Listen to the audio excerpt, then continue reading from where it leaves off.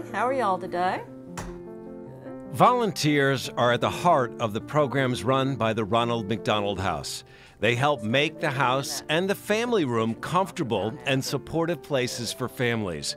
Volunteers are often the first voice heard on the telephone and the first smiling face seen at the door.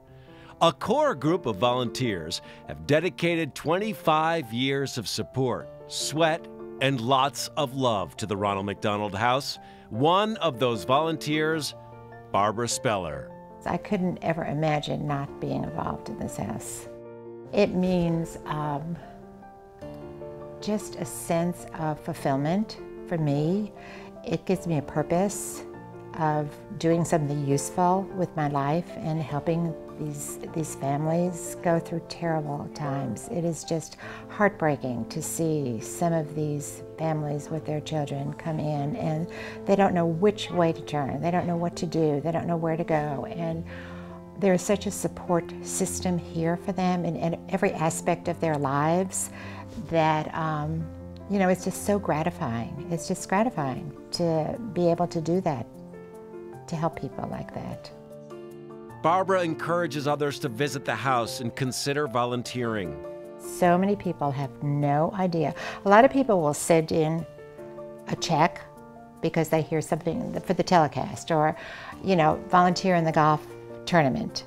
But they don't really know anything in the house. And I'm always trying to get people to come over here to see, just actually see what we do on a day-to-day basis. This is a home for these families. I mean, it is a home. The people that volunteer here stay. They don't try it out for a week or two and then say, I can't do this anymore. We really have a lot of long-term volunteers here that are very committed to this house. Whether volunteers are planning and coordinating an evening activity, supplying and cooking a meal for the families, or committing to a volunteer shift, the volunteers make the house more like the home. Judy Wolfsberger began volunteering even before there was a house to call home.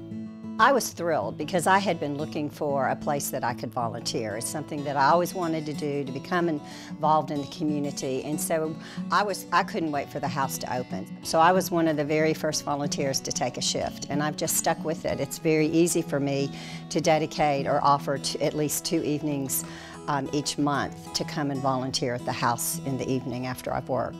Judy believes her efforts for the last 25 years has made things just a little bit easier for many, many families, and she's right. You're serving a part of the community that really is in a desperate situation. Having a child that's illness turns your life upside down.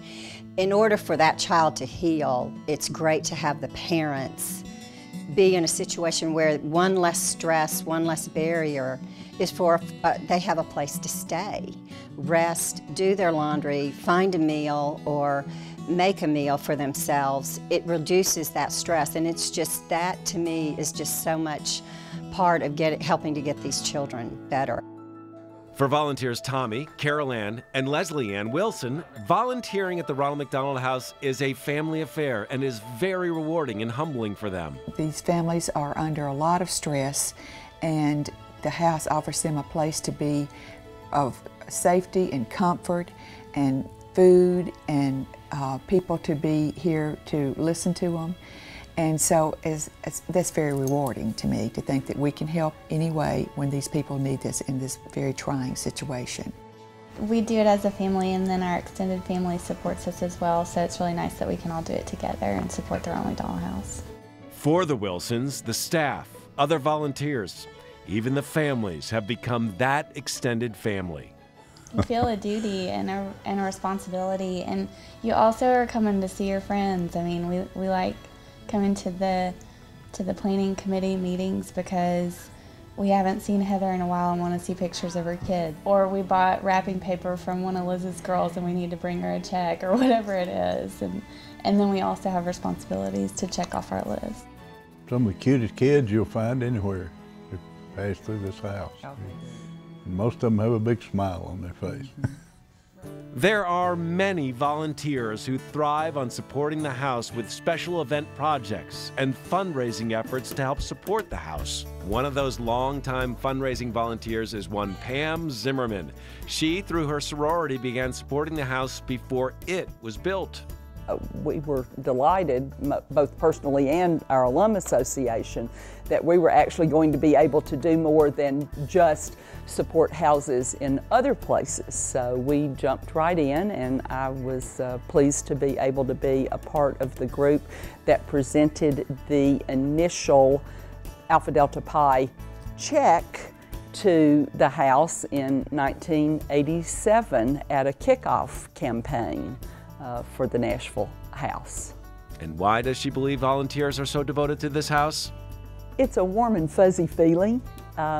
It fosters that feeling of giving back, and we do this because we've been blessed in so many ways and can return that.